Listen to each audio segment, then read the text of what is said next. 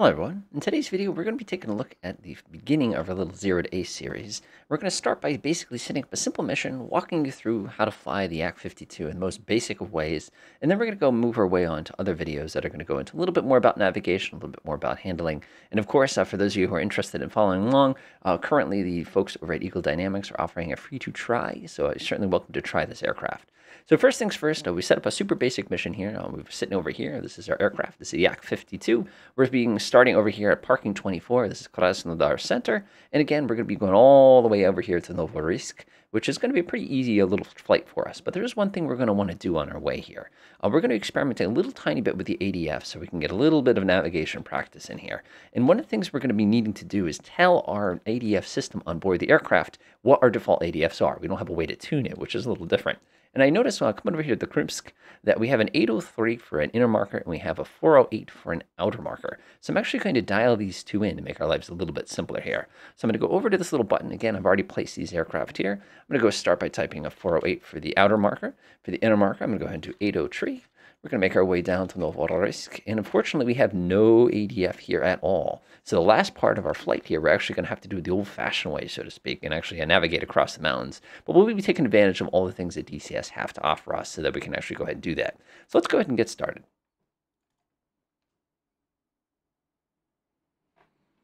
All right, here we are. Before we touch anything in DCS, we need to make sure our controls are going to be set up correctly. One of the most common things that people complain about DCS, and they're not wrong, is the fact there are a tremendous number of buttons. But the good news is we don't have to set up all the buttons. The most important thing for us is making sure the axes are set correctly, and that we have some ability to trim the airplane, which is going to be something that we care about. There's also a couple other little challenges with this particular aircraft, and we'll get into that. And again, that's why we want to start with this for those of you who are brand new to DCS. Like I said, later on we'll take a look at the animated. So I'm going to press escape, press adjust controls. I'm going to go up to the top and I'm just like Yak-52 Sim. Now there's a couple different controls you're going to need to set. The first one we're going to be interested in is going to be the engine RPM. If you do not have a handle for this on your joystick somewhere, we can actually program the engine RPM using a button, or we can even use the mouse for it. But this is a very common one that I do set. Coming down here, naturally we're going to need something for pitch. To set pitch, we simply double click on it, grab the joystick and wiggle it back and forth. In this case, it's already set to Y, but make sure the column that you're selecting is the actual device you're going to be using.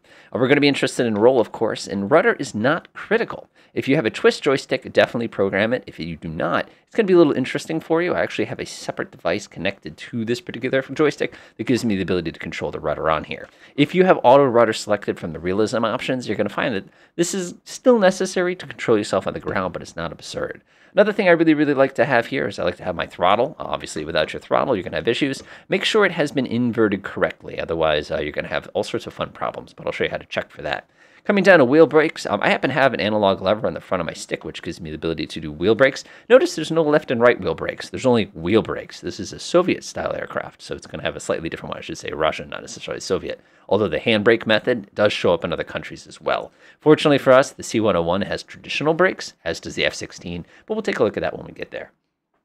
Other buttons we're going to be interested in are going to be for setting our radiators. Now, this particular aircraft, again, this is a little different for folks who are a little new to these kind of things, is that we don't have an automatic radiator on here. We can actually overheat this engine and actually burn up the oil, too, if we're not careful. So to control that, I actually built two buttons for it. So what I'm going to do is I'm going to scroll down to engine controls. You'll notice I have a button here for opening the cowl flaps, and I have a button for closing the cowl flaps. It is not critical that you have these buttons bound. It's just one of those things that I find myself tweaking enough that I know I'm going to need it.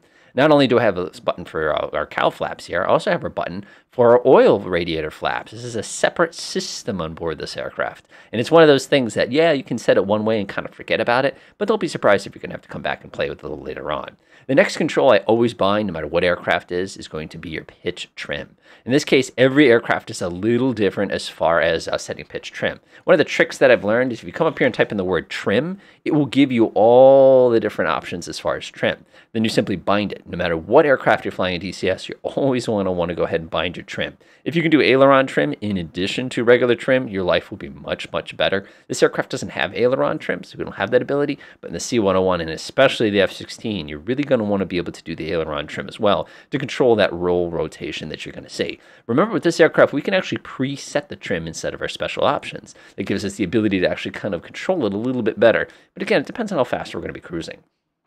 The other button I like to bind as well is going to be to open up the communication menu. In this particular case, we're simply going to press the slash key to open that up. If you want a specific button for it, I've also done that as well. And again, it depends on the airplane. It depends on if you play multiplayer. Do I need to tell my teammates to do things? These are all issues we're going to take a look at in a great amount of detail a little later on. I'm not going to worry about that too much today. Other controls we want to, and again, you can do this on the keyboard if you need to. I actually have an option for my landing gear. The landing gear on this aircraft is a little funky, and you're going to see this on Russian airplanes all the time, where you have multiple positions in the landing gear lever. It's not just up, down. And we'll see that, of course, like I said, a little later on. So I have one that puts the gear down more. I have one that puts the gear up more. Another button I always like to bind is going to be your landing flaps. Again, for things like the F-16, landing flaps don't really matter. Your speed brake matters, but we'll deal with that once we get over to the C-101. You'll understand exactly why when we get to that particular point as well. Of course, everybody likes to have a button that shoots the guns, but there are no guns on this particular aircraft because it is a training plane. Now, the last thing I'm going to show you about setting the controls for this plane, and this goes for anything you're doing in DCS, is you're going to want to take a look at the curves. So if I go ahead and open up this pitch curve, for example, by right-clicking and pressing Tune Axis, you're going to see that just like we have in other flight simulators, we have the ability to have our raw input, which is this needle, and our actual output that's going to our controls. In this case, I'm giving this thing a pretty aggressive little tug here, and I can see very clearly how much authority that I have on this particular one. In this case, I'm noticing that I've got most of my pitch authority here. Now, if I wanted to, I could actually come in here and adjust the curvature. If I go this way, I make my controls less sensitive. If I go this way, I make my controls more sensitive. So it's important that you set the controls and a sensitivity that's comfortable for you. A lot of times aircraft, especially very sensitive ones with very tiny joysticks, like the little desktop joysticks, you're going to be in a situation where you're going to want a lot of curvature to not make yourself insane. You also, of course, have the ability to invert your controls if you need to here as well. So now that that's all set, I'll go ahead and take a look. I think everything looks good. Pitch is good. Rudder's good. We're going to push the OK button. Go ahead and give everything a control and make sure it's working exactly the way you expect it to. If it doesn't, don't be surprised. But again, like I said, this is a good time to make sure everything is ready to go. Okay, let's go ahead and get this thing started. Despite what a lot of people probably think, this is actually a very easy aircraft to start. It's only got a couple little things that you kind of got to watch out for to make things interesting. So we're going to go do a left to right kind of setup here. Our first thing we're going to do is we're going to come up to the back handle. Many Russian aircraft use pneumatics in order to run a lot of their controls. So all we're going to do is we're going to click, drag to the left, and pull down. So click, drag left, pull down. You're going to see this thing. We can also use our rolly wheel on the top of our mouse as well. So we're going over here. These are all your circuit breakers. One interesting thing in all DCS is a right click is up, left click is down. So if we wanted to turn all these on, we simply right click each one in turn. Flaps, we're going to leave that alone. Pitch trim, we're going to leave alone. We have a handle for our propeller RPM. I'm just going to set that up. Our main throttle right here is right here. I'm just going to crack it just a teeny tiny bit. This little thing that says a PK, and we're going to go flap that one right there. Next thing I like to do is I like to confirm that my starter switch is uncovered. Again, I just right-click to open, left-click to close, and I'm going to leave my magnetos all set here. Making my way across. Again, everything looks good. I always like to reset the G gauge. I'm sure this is going to show many different numbers by the time I get to our destination. Make my way down. I can pull this out of my way so you can see everything behind us. Looks good. Looks good. We're going to come swing over here. We're going to go ahead and set up our radios. We have a couple different things we have to deal with. Remember, we're not dealing with easy radios here, so you're going to have all sorts of new challenges. So I'm just going to hold my mouse over them and kind of roll my mouse. As you can see, you can also click and drag up and to the right. I'm going to turn both of these switches again, and you're going to right-click on them. Our frequency here is going to be set to Krasnodar Center, which is going to be a frequency of 122.0. So I'm just going to dial this in by right-clicking to go that way. You can also hold your mouse over, and some of them give you the ability to wheel the mouse. This one does not. Don't forget to turn your volume up, otherwise you're going to have a heck of a time hearing whatever they're telling us. Making our way down, we have our switches for the actual systems here. We have our battery, generator, ignition. We have our pitot tube. Of course, it's not that cold outside. I'm not panicking about that. We're also coming down here, some oil dilution. We have a couple switches for heaters. We don't have to worry about this too much, but basically we're going to be starting right away, so I'm not going to be panicking as far as turning on my heats and stuff like that. Battery switch comes all the way up, 2 right clicks. Generator comes on, ignition comes on. We're going to come down here and turn on our stall warning switch. These are important. These are your radiators. Now, their current position, they've got them all completely closed. You want to slap these things all the way to the open position, especially the oil radiator. Again, I have a button on my joystick that gives me the ability to control these because you're going to be playing with these a lot. Now, the interesting thing is, as you move your way onto more complicated DCS modules, this can get easier and this can get harder, as you'll see. Carburetor heat, I'm not going to worry about at all. We're going to slap it to the off position, and we want to make sure that's off right now because, again, it's nice outside. I don't need to panic about my carburetor. Moving our way down, don't touch that. This is our control for our ADF. We're going to just turn that on. Again, we're just stealing it from the guy in the back seat. Oh, by the way, there's a guy in the back seat. So we're going to go ahead and make sure that's set. Making our way across. Now we're going to go ahead and dial in our compass, but we're going to do this in just a minute. Basically what this is we have to tell it what our latitude is so that it can accurately position everything for magnetic deviation. To check our latitude, I can just simply click on our aircraft. I pressed F10, by the way. Now it tells us that we're at a latitude of north 45. Switch should be to the left, and again, you can sit here and drag this any which way to get the sucker all the way to 45. Again, these are things you can do while you're not running in the battery, so you don't accidentally kill your battery here. All right, we'll go ahead and throw this to 45, MK. Well, again, we want to be a magnetic compass. We'll turn it to DG mode a little later on, as you'll see. All right, we're ready to start. Starting this thing is a breeze. Of course, like I should have said earlier, if you want a quick start in DCS, you simply press the Windows button and press the home button. Doesn't matter what the aircraft is, it'll auto start. So I'm going to come down here. I'm going to go ahead and wheel my mouse towards me so it swings it to mainline, and I'm going to look at my fuel pressure right here. Go ahead and pull it out, push it in. You can see it gave me a little puff of fuel pressure. Pull it out one more time, and it peaks about there. If I gave it one more blast here, you can see it basically just sits here. I'm going to go ahead and wheel my mouse away from me to the cylinders. It's pretty warm outside today, so I'm going to give it 2 blasts, and then I'm going to lock the primer again. I'm just wheeling my scroll wheel here to set it where I need to do it. Now that that's set, we're ready to start. This aircraft is extremely easy to start. We're going to make sure our throttle is cracked just a teeny tiny bit. Again, you don't have to crank on it or anything like that. So what we're going to do is we're going to hold down the start button, and once it catches, we're going to go ahead and slap the magneto switch to the power button. The way I like to do it is like to hold down the home key, and as soon as it catches, I just smack the magneto on. Here we go. That's it. And we're started. Now, Russian aircraft are different. Oh, by the way, that's pretty loud. Let me go ahead and close this canopy. Control-C, and it shunk, slams down, so it's nice and easy to hear me again. So now, Russian aircraft are a little unique in the way that the generators versus alternators work. And because of that, you're actually going to notice that on this aircraft, this is my little gauge as far as my amperage, as for my voltage. I can press that button if I want to see my voltage here, in which case I got 27. You'll notice that right now I'm sitting here at about, I'm charging by about, let's call it, it's about 6 amps or so. Now, if I pull my throttle back,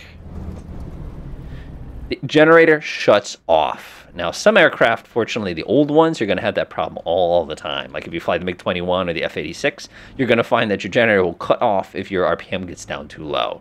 So it's something you want to kind of watch out for. All right, let's go ahead and get this thing relatively at about, we'll call about 40% power. It might start blinking at you. Don't worry about it too much. Nothing bad's going on.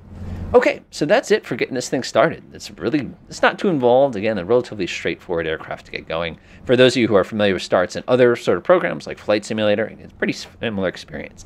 Things you're going to want to watch out for, and this will be a common theme on older aircraft, is going to be your 2 temperatures here.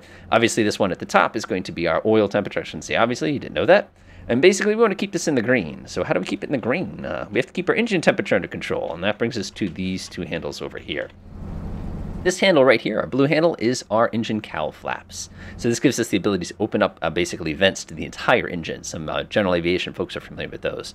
This one over here is your oil radiator flap. We have a separate flap for the oil than we do for our main engine itself. This one's going to tell us our oil temperature. This one's going to tell us our regular engine temperature. I highly recommend you leave this all the way in the forward position, the oil one. And again, we can adjust that. If we want to try to warm up faster, we could close up our cowl flaps. You don't really need to. Don't worry about it. This thing heats up plenty fast unless it's the middle of the winter. Leave the oil flap all the way forward. It will not make you insane, trust me. As you can see, we're warming up pretty darn quick here without too much effort.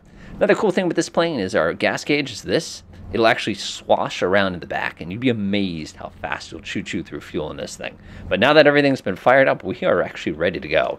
Normally in DCS, what you want to do is you want to go ahead and call everybody up and sort of let them know that you're going to get started. So in this case, I'm going to go ahead and press that button.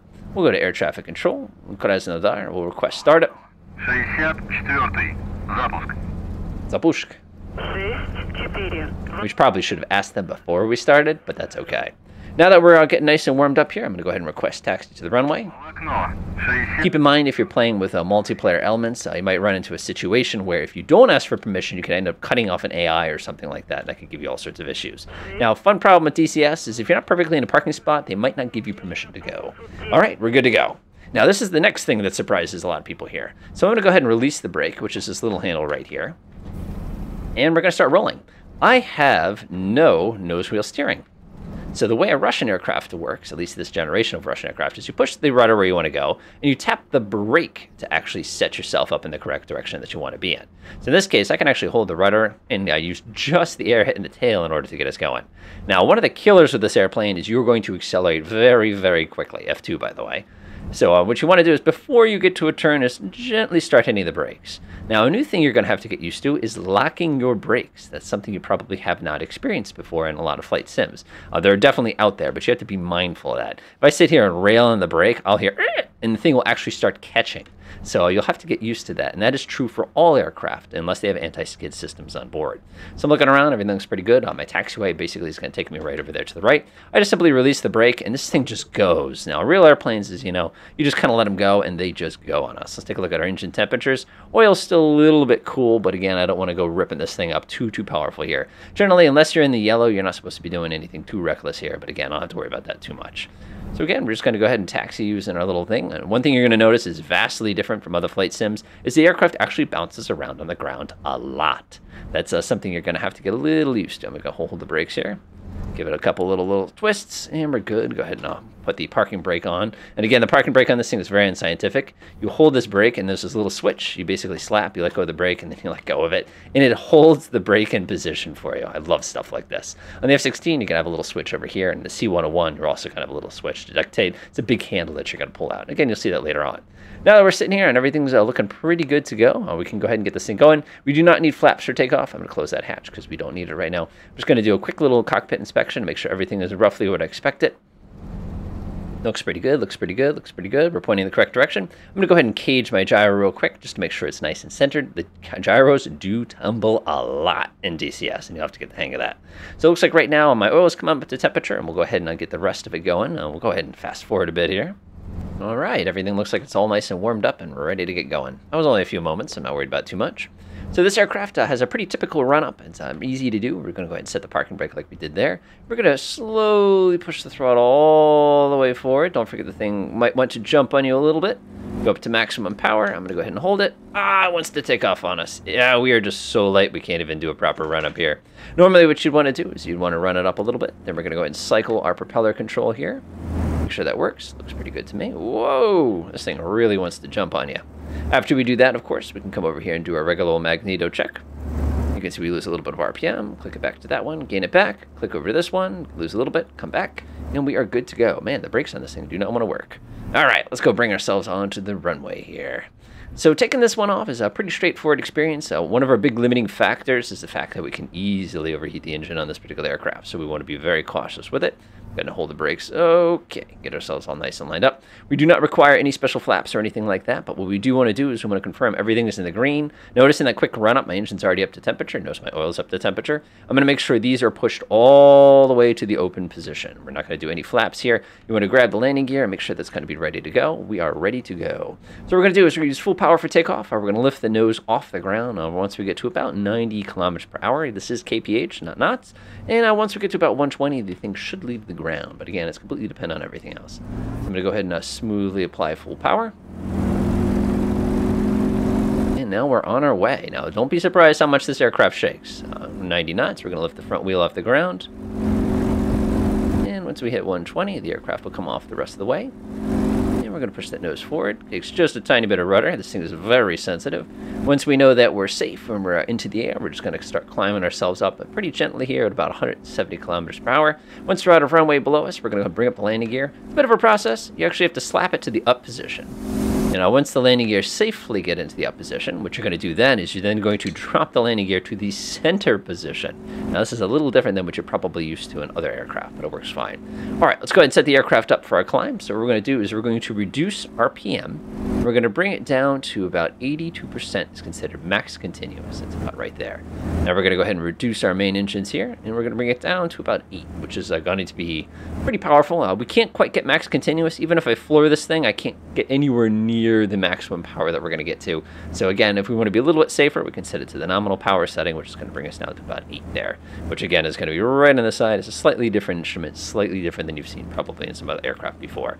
Now that we're airborne, I'm not going to worry too much about any of those radio calls. protocols, and we are on our way. So as we're climbing here, we want to be very mindful of our temperatures. Right now, I notice my oil temperatures start to come up very quickly. I notice my cylinder temperatures are coming up very quickly as well, which is a little nerve-wracking, but nothing too scary. Our climb speed on this one, you can pretty much get anywhere. One of the things you always want to be mindful of is the less pitch you use in the climb, the less likely you are to overheat. Yes, it's going to affect your climb speed a little bit, but it's not going to be that dramatic of a change here. So we're going to enjoy a nice little climb out, and what I'm going to do now is I'm going to come over here and actually click this to the next position, so we have a pretty good idea of where we're heading to next. There we go, right over on my left. So when you trim with this aircraft, it's just like any general aviation aircraft. The big difference being is everything is a lot more sensitive than you probably remember in other general aviation aircraft. Every little breath on your controls is going to make the entire aircraft vibrate. It's just something you're going to kind of have to get used to here. Trim, by the way, in DCS is tremendously quick also, where we're just going to enjoy a nice little gentle climb out. Like I said, about 200 kilometers per hour is going to give us a nice combination of cooling as well as a nice combination of climb speed. 82% there. We're climbing pretty nice. My oil is getting just a little warm. Maybe it's a little too much of a summer day for everything. Gonna bring ourselves a little bit over to this direction. Swing it back this way. Again, gentle inputs. I can't emphasize gentle enough when you're first introduced to DCS. You're going to have to use just a little bit of right foot during the climb here, unless you've got auto rudder enabled, only on account of the fact that things tend to get a little weird. All right, so we've got ourselves a pretty good amount of power. We're doing, like I said, 82% is going to be kind of our continuous power, and we could probably bring the nose up just a tiny bit, but again, like I said, we have to be very mindful of our temperatures here, and you can see I'm right teeter-tottering on the edge of being a little too warm. If you get too warm, you got to push the nose over, and you got to start cooling things off. So what we're going to do now is we're going to go ahead and trim for our nominal power setting, which is going to be a little bit slower.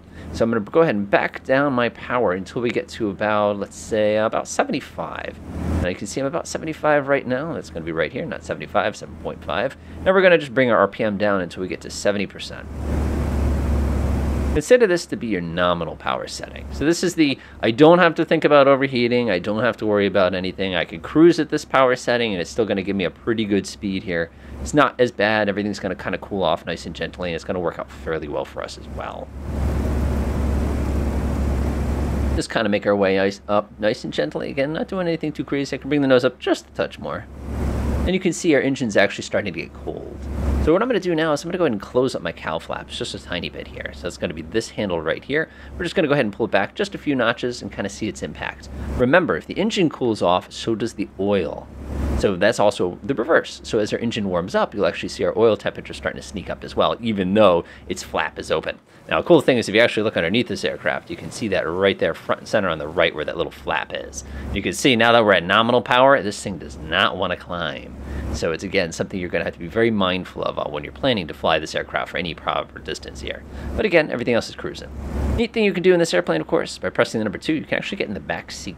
And on the back seat, you've got a slightly different set of controls. You can fail key things. You can even have a little bit of fun with the pitch trim. And if you're playing multiplayer, of course, you can actually make adjustments to the aircraft for the guy that's flying, which is kind of dangerous if you ask me, but I think it's kind of cool too. All right, about 200 kilometers an hour. Everything's cooling off nicely. My engine, actually, we could go ahead and cool that off a little more, so I'll pull that back. And now we're looking like we're in pretty good shape. Once we get to 1,500 meters, we'll go ahead and level off and kind of make our way, and we'll take a look at the compass settings. Now, one of the nice things about this aircraft is it has a very easy trim. I don't think you're going to have too much difficulty with it as far as setting it goes, and you'll see exactly what I mean once we go ahead and level this thing off. There we go, approaching about 1,500 meters there. Just enjoying our nice gentle little climb out here. There we go. Go ahead and nose over as usual. Remember, as you nose this thing over, you're going to start picking up speed. So we're just going to level off, and we're going to see exactly what the aircraft wants to do. Again, you're going to find these aircraft tremendously sensitive in pitch, especially if you've come from other flight simulators. That looks pretty good there. I'm going about, let's call it, yeah, it looks pretty good. We're going to start picking up just a little tiny bit of speed here. It's not going to be too much. Remember, most of our excessive energy in this aircraft is going to be spent on purposes of climbing. It's not really going to make us go fast. Yes, we can get up to 350 kilometers an hour in this aircraft, but it takes a pretty concerted effort on our part. Now, one thing I'm noticing is if you take a look right here where our little bubble is, as far as the purposes of coordinating our slip, is I have to use a pretty good amount of right foot with this to actually correct it. What we can do later on is actually experiment in the special options and set it so that we don't have to use any right foot by giving us a little bit of right rudder trim. Remember, there is no in-flight rudder trim. All right, so we have a couple different cruise settings on this aircraft, depending on what we want to do. Right now, this is called the nominal power setting. This is basically unlimited. We can do this for as long as we want without any consequence. Notice, by the way, how quickly the engine warmed up. If we want to use a little bit slower cruise setting, like we're trying to really drag things out just a little bit, we can go ahead and use 64 and 7.3, which will just look a little bit like this. We go ahead and back that down. 64 and 7.3 is going to be right here. So that's going to get us a little bit slower. It's going to be a little bit quieter. Like I said, I just accidentally mashed that button. It's going to make you take a little bit longer to get to your destination. Now, if you absolutely positively have to make this thing go really, really slow, like if you're doing some kind of loitering exercise, maybe you're doing the airborne forward or controller kind of a thing, you could even bring it all the way down to 59. Oh, I can't even bring it down that far. Let's see if I can bring it down to 670 here. Let it down to 670, which is going to be about right there. Yeah, I can't even bring it down that low. That's excellent. Actually, I'm sorry. It's going to be right there. Got it. Perfect. So we got a 69 and 6.7 there is going to be the absolute, we're barely flying kind of a cruise. But it's great if you want to cool things off in the event that they start getting a little on the warm side. Now, speaking of warm side, notice how quick it took for our engine to start getting hot again. But remember, it's our engine that's getting hot. So I'm actually going to open up the cowl flaps, trying to desperately try to cool off the oil. So I'm going to go ahead and open them all the way and bring them back 2 notches. See if I can go ahead and get this thing cool. Yeah, nobody said this would be easy. This is just different. Okay, now that we're kind of cruising along and everything's looking pretty good, let's go ahead and take a look at some of the tools that we have at our disposal that makes DCS a little bit different here. And again, I'm assuming that you have some flight background here. I'm going to go ahead and swing myself gently into this direction. I'll bring ourselves right around 240. Now, one of the things I had mentioned, and you're going to run into this in the C-101 too in the intermediate series, is the fact in this particular aircraft, we have a couple little things that's going to make things a little weird for you. Namely, your compass system basically has the ability to read its magnetic position as well as a gyro position. Right now, the compass is actually, I should say, a directional gyro is actually slaved to the compass. Now, if we had some kind of really, really nasty turbulence, you'd actually watch this thing twitching around as it desperately tries to acquire the appropriate heading that we need to bring ourselves on. You're going to constantly be adjusting trim in here. Don't worry about it too much. So what we can actually do is come over here on this aircraft and we can switch it to directional gyro mode only. And by hitting that switch that we just hit a moment ago, this is only a directional gyro. It has no updates from the compass at all, which means every 15 minutes or so, what's going to happen is it's going to slowly start to drift on us, meaning that we're going to have to adjust it in order to keep it basically where we want to be heading towards. So if I wanted to, I can come back here, slap that button, and it's going to go ahead and reline up with whatever our compass setting is. And again, that only matters if we're going slow enough to make it actually work for us in that particular regard. Okay, next thing we want to take a look at is we want to take a look at the F10 map. Now, one of the great things is that we have this beautiful map, and if you set your stuff correctly, we can actually come onto this map. Keep in mind, you're still flying, so if you're flying into the ground, you're still flying into the ground. You can actually go up to the top here, grab Show Ruler, and you can actually position things on the chart so you can see exactly where you want to go. For example, if I want to head to Krimsk, I need to head at a 256 degree true. Now, the interesting thing, did you notice the directional gyro just twitched? Do you see it? That's the magnetic compass trying to align things up for us. We can always disable that if we don't need to. Now, I noticed that it was 256 was the true heading. Now, for those of you who are familiar with true versus magnetic, notice how much of a pain in the butt this can possibly be. So if I were to align ourselves perfectly at 256 degrees, I'd actually be off magnetically. So what we're actually going to do here is we're going to bring ourselves up to about 250 degrees because of the 6 degrees of difference between magnetic variation and obviously your true position that you're traveling on. Now, the other thing you probably notice as I'm flying here is right down here where my ADF needle is it's been pointing where we want to go the whole time. Now, you're sitting there going, wait a minute, how did you do that? Well, if you remember in the actual mission setup, we actually programmed the frequencies by default in here to this frequency here of 408 and this frequency here of 803. So since we put it under channel 2, I can just come down here, set this to channel 2 like I've done, make sure the compass control is on, and then I can literally just follow where I want to go. Now, the interesting thing about Russian systems, and you'll see this sometimes in really, really old school American aircraft too, is you'll have 2 different compass modes. You'll have what they call inner and outer markers. Now, what this simply means is the outer marker refers to the NDB that's farthest away, and the inner marker refers to the NDB that's actually closest. So what I can actually do here is I can flip this switch, and it will switch between those 2 settings, assuming that I set them properly inside the simulator itself. So what we're going to do now is we're just going to kind of proceed all the way to our destination. The aircraft is running very smoothly. It looks like I have 45 liters in the front and 50 liters in the back. If I start wiggling the controls around, of course, things will start getting a little weird to us. Once we get to the airport itself, I'll kind of walk you through kind of the process of landing this aircraft so you can be familiar, at least at the absolute basic level. All right, we've got ourselves in a pretty good position here. Looking over my right wing, I can see my target airfield. So what we're going to go ahead and do is we're going to go ahead and gently reduce our power. Bring it down to about 4. And we're also going to go ahead and close up some of our cowl flaps here. Since whenever you reduce power significantly, we want to keep the engine fairly warm. You probably don't need to close the cowl flaps completely like I did. A lot of times you can crack it. I highly recommend leaving the oil cooler open because, again, you don't need to worry about that too much. But again, you'll find that just once you set it, you don't have to worry about it unless it's freezing outside. Okay, so one big difference between a Russian aircraft and as you'll see as well with a regular Western aircraft is this is calibrated in meters per second as opposed to feet per minute. Basically, if you want a translation, if you're doing 3, which is going to be this line here, that's roughly the equivalent of 500 feet per minute if you want to kind of think of it a different way. So landing this aircraft is done basically the same exact way that you've probably seen in other pieces as well. What we're going to do is we're simply going to reduce our speed all the way down to the speed we need to land at, and we're just going to be a little gentle with it because in DCS, those first couple landings can be a little on the bumpy side. There's our airfield. Again, this is a military airfield, hence you got those big bunkers right there, which in the future we'll be dropping all sorts of nasty bombs on to kind of go ahead and make their day kind of a thing. As usual, if you've flown in the West, you're very familiar with all the things as far as traffic patterns goes. If you're brand new to flying, basically what a traffic pattern does is a standard pattern entry that we're going to use for the purposes of going ahead and landing the aircraft. Keep in mind when we move on to some of the other aircraft, the jets, we'll be doing overhead approaches, which are basically brake approaches for like minimum distance. In this particular case today, I'm not worried about this too much. So what we're going to do is we're basically going to fly parallel with the runway. Bring ourselves parallel like that. Unfortunately, there's no wind today, so I'm not worried about it too much. There we are. Now that I'm parallel with the runway, we're just going to kind of scoot along here. Don't have to worry about it too much. We're a bit high, but that's all right. We're going to looking for a speed of about 160 knots as our approach speed. We get to the end of the runway here. Again, it's going to be the exact same process for those of you who are familiar with regular general aviation planes. There we are, about 160. Looking pretty good. Let's take a look at our temperatures. Our engines are literally perfect. All right, we're going to start descending now. You're looking for about 300 meters per second. Now, we're coming down a little fast here on account of the fact that we're a little high, but that's all right. And we're basically looking for the point where the runway is about 45 degrees, which is right there. So what I'm going to do now is I'm going to go ahead and take our general base leg here. So I'm going to take a left turn. Make sure you're quick with the feet here. And we're basically going to bring ourselves perpendicular to the runway.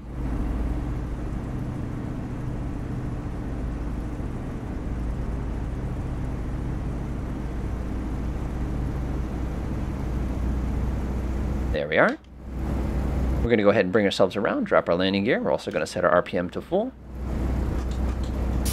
Remember, with this aircraft, it's going to be 2 presses to drop your landing gear, not 1. Kick the nose over.